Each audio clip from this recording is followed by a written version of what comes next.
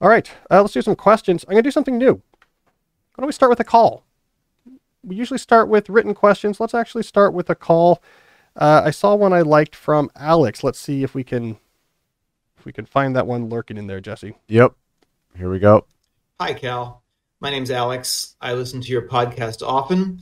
I've tried to follow your advice and get all of my important information out of my inbox and into some sort of trusted system, task list, etc. Here's the problem.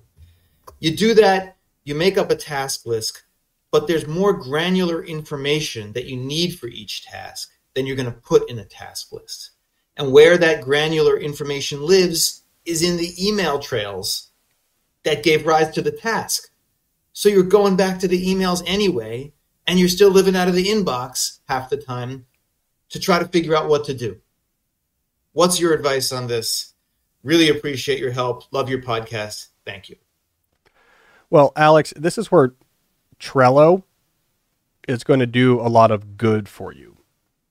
So there's 3 reasons why I like using Trello when it comes to organizing obligation.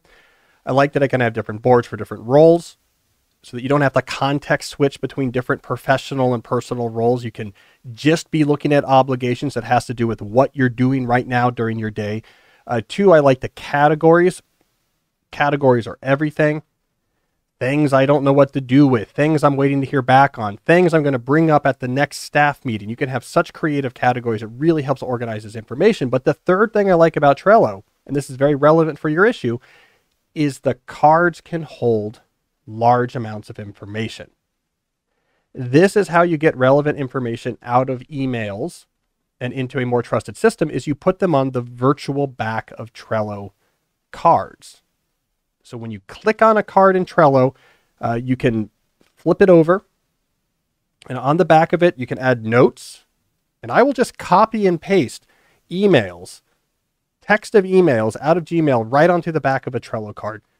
And if there's a thread of emails that are relevant, paste one, put a few horizontal dashes to divide, paste another, a few horizontal dashes, divide, paste another. You don't have to format it nice. Don't waste much time. Just get it all in there. You can attach files to these cards. So people are passing back and forth drafts of the report that you're working on. Attach it to the card. That's where it lives. It lives in Trello. You can even put checklist. So maybe I'm looking at a thread of emails about a visitor coming, let's say, to campus, and I'm in charge of their visit, and I've been doing a back and forth with someone about what do I need to do? What do I have to arrange for this visitor? I might extract out of that exchange list. You can do checklist on the back of cards in Trello. 1, 2, 3, 4, 5, where you can actually check things off and see where you are. That third benefit of Trello is a huge one, because again, what it allows you to do is that when it comes time to work on a certain role in your life, so your role as manager, your role as copywriter, whatever, you go to that board and all you are seeing is information related to that board. And you see everything you need to do under the categories to capture where it should live into your current scheme of obligation. So the zeitgeist there is really clear and instantly graspable. And all the information you need for the various things on this board are attached right to those cards. No need to load up email. No need to see completely unrelated requests. No need to induce those cognitively devastating context shifts. So that's why I'm a big fan of Trello. Other tools can do this well. I'm not sponsored by Trello. I don't have any skin in the game. I met once, I believe, the CEO of the company that bought Trello and expressed my admiration, but there's no formal relationship there. If you have another tool that does those 3 things, that's fine. I mean, you can simulate this in something as simple as a Google Doc. I've seen people who do this, different docs for different roles, different bolded headings for different categories, bullet point tasks below it, information just indented and pasted right underneath the corresponding task. People certainly do this. One group that does this for sure is developers. We talked about this in a past episode. We were talking about plain text productivity, but we mentioned that the original term life hacking came from this idea.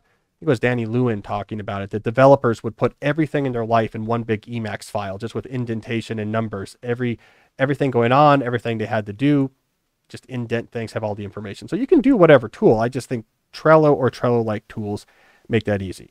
But the key is, Alex, out of your inbox. Get the information out of there. and into a system that does not force you to have to confront everything else just to work on one particular task.